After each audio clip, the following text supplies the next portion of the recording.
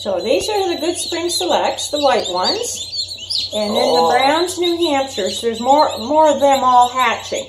But that's what's ready to go to the barn at the moment. And then these guys, when they hatch, they have white, but they're the black Australorps, and they lose all the white, and they're completely black when they're grown up. Oh, we turned. So listen to them. So yeah, I've got about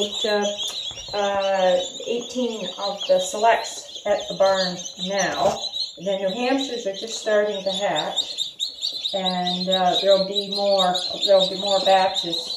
And I was saying that 40 of the black Australorps and 20 of the New Hampshires are headed to Sarah Fowler, Vermont. She and her husband Jeremiah are heading there.